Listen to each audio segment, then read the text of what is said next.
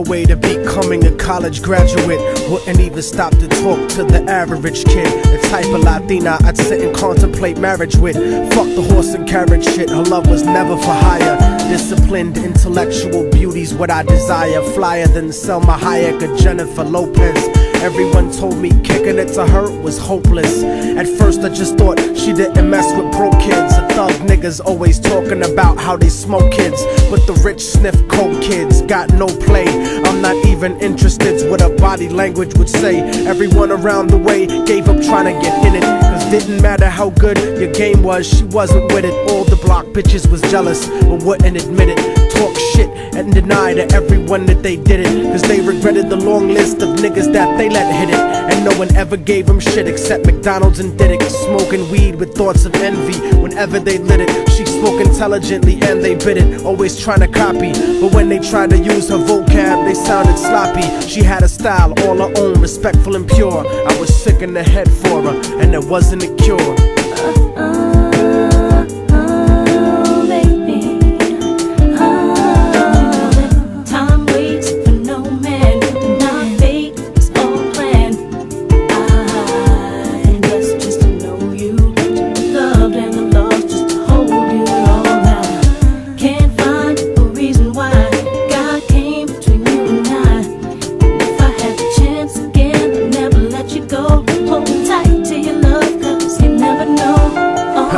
Brown and beautiful, yet empty and sad. I used to talk to her occasionally and she was glad that I wasn't just another nigga trying to get in it. So every now and then we'd stop and talk for a minute. I didn't have a gimmick, so the minutes turned to hours. On her birthday, I gave her a poem with flowers. Then I took her out to dinner after her cousin's baby shower. We talked about power to the people and such. We spent more time together, but it was never enough. I never tried to sneak a touch or even cop a feel. I was too interested in keeping it real, perfectly honest and complete. She would always call me cariño and never technique.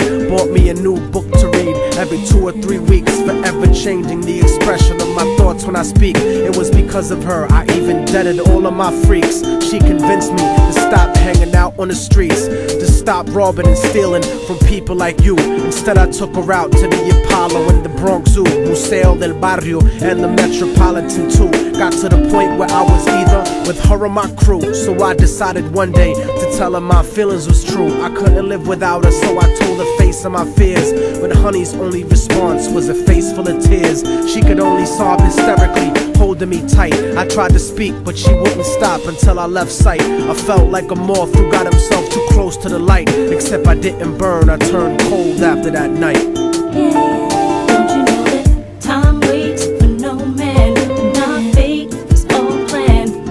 I'm blessed just to know you, to be loved and I'm lost just to hold you all. I can't find a reason why God came between you and I. And if I had the chance again, I'd never let you go. Hold tight to your love, cause you never know.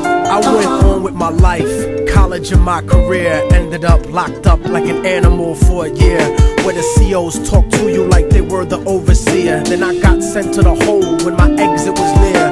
At night in my cell, I'd close my eyes and I'd see her, hold her close in my dreams. But when I woke, she disappeared. Just an empty cell until the state gave me parole. In the summer, came back intact and on track. But the fact of the matter is I still felt cold. Even after my mother hugged me crying at home, my real niggas would catch me thinking out of my zone, fucking lots of different women. But I still felt alone, relatively well known around the New York underground. But I kept thinking of her and how we used to be down. The sound of her voice and the beautiful smell of her hair. Though gone physically, somehow it was still there. I had to do something because the shit was too much to bear.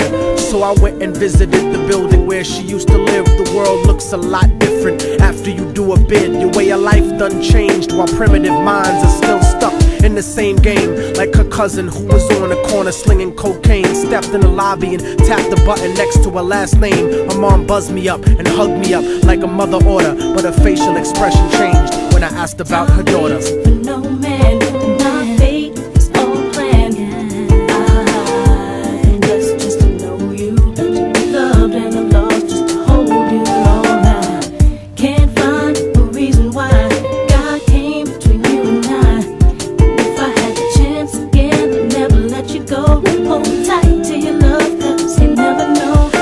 told me that there was a note for me that was left behind, and she had left it there, waiting for such a long time. I was inclined to ask about it, but she brought it up first. I saw a tear swelling up in her eye, and then she cursed. She told me where the letter was, and I started thinking the worst. Reversed my position, stepped over and opened the door, and sure enough, there was an envelope with my name on the floor. Nobody loves you more than me, cariño's what the letter said. By the time you get to read this, I'll probably be dead. But when you left in '97, a part of me went to heaven. I thank God at least I got to know what love really was.